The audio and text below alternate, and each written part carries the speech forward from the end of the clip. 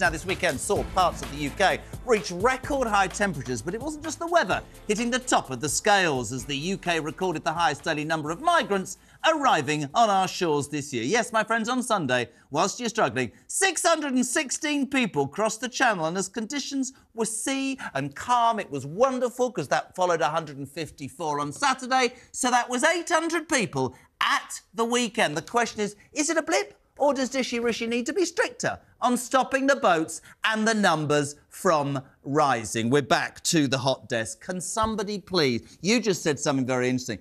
He can't stop it, can he? No. He can't, Alex. No. It's just a headline. Yeah, absolutely. Unless he actually has the cojones to do something pretty radical, which I think we can all say that doesn't seem like Rishi. If he had the cojones, what does he need to do radically in Europe? You have to turn back boats. It's the only way. It's what Australia did. You have to turn back boats and say to France, this is your problem. They're coming from your territory and you're a safe country. It is one of the only ways. You have to leave the ECHR. You need to speed up deportations. I mean, the fact you've got 200,000 people languishing in hotels is just utterly insane. I mean, there's so many things he has to do, but he's only doing about... If that's the case, why doesn't he do it? Why are you looking so shocked?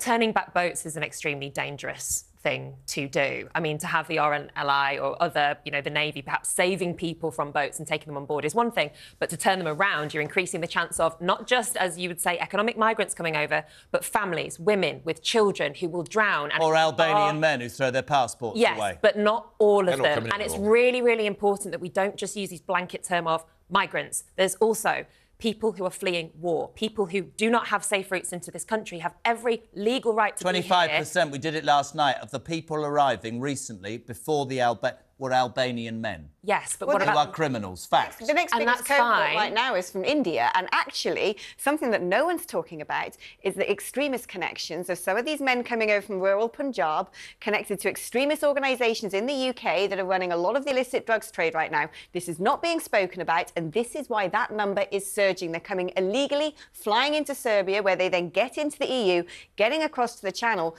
These are not people fleeing war. These are people attached to some very dangerous organisations. So taking that point, in which case you would have to increase the amount of money that is going into processing people so that every single person who lands on our shores is processed so that genuine asylum seekers and refugees are looked after properly and people who are not, it's proven, and they are taken back home. But Mike, I agree with both of them. What is so frustrating, and people, when I finish the show every night, say, you've talked about immigration, Ian, just because all I ever hear is it's not fit for purpose, the Home Office, the processing system's a load of old rubbish.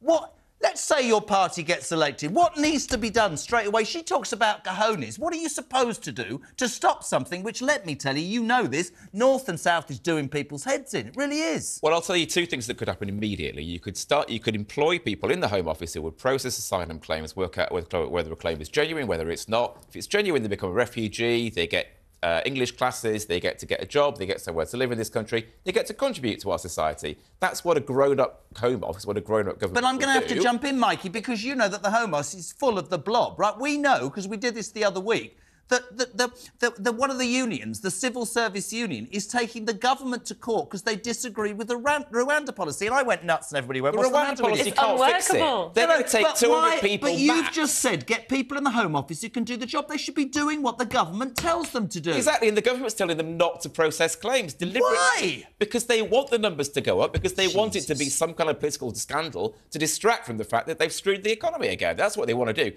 The other thing they need to do, they need renewed agreements with the EU. When we were in the EU, nobody came over on a small boat. You know why? Because they had a number of agreements. No, they didn't. We had a number of agreements with them. We only returned 5%. Under the ease agreement, we barely I'll tell you two things. Anybody. One, we could return people. Two, we had an EU-wide asylum system, which meant there was nobody came to here if they'd already claimed in France or one at a time. One at a time. Go, Alex. If you're part of an EU asylum system, then we just get allocated who's coming to the country by the EU. You've got to take this number. And actually, the other thing is, it's all very well talking about it's a shared thing over 28 nations, which is so much better. No, it's not. Yes, it is. Actually, no, any country has to decide who can come into its territory. Well, we're not doing that right now. You want to take back control. We've lost control of the situation. I know. And in 2018, 0 people coming on a boat. Now we've got 80,000 coming. But, you know, one of the That's because we left the EU with terrible deals. It's not. No. We could have left the EU, No, because kept those agreements, then those people wouldn't be coming. People weren't going back even when we were part of that. And if we were part of that deal, the EU would be saying, point is, take all of these no one was coming on a boat. Now they're all coming on a boat. On the boats have been denied asylum by all the European countries they've stopped in already.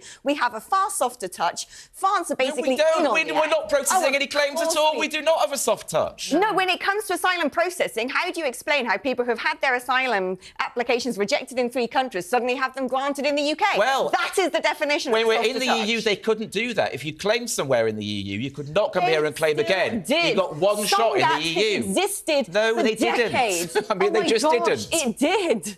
I know that. Right, well, listen, they're going to... Listen, why didn't we start with this? This is going to continue. Basically, they'll go to the pub, get a cab home, Nick and I are like, whatever. Thank you for now. The amazing Mike Buckley, Nicola Thorpe and Alex Phillips.